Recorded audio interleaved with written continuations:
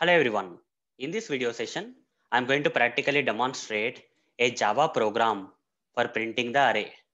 Let's say there is an array like this and we have to print this entire array at a go. How to do this? Using Java, we need to print this entire array in the output. So how to do that in Java?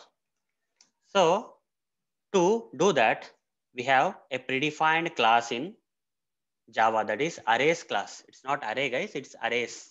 Arrays class. Arrays class has a predefined method known as toString method.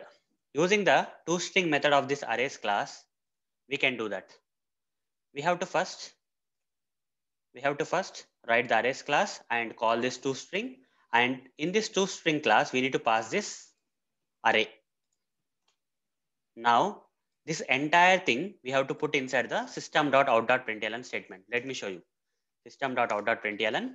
Inside this, you need to put this arrays dot toString of which array? Integer array. So you can select integer array here.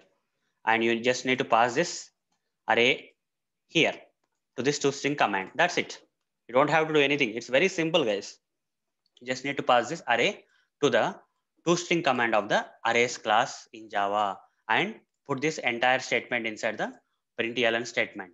Now what happens is this toString method of the arrays class will convert this entire array into a string. You see the return type of this toString is string. This string we are printing into the output using this println statement. That's it. Very simple logic. Now if you run this code, you see this entire array will be printed in the output.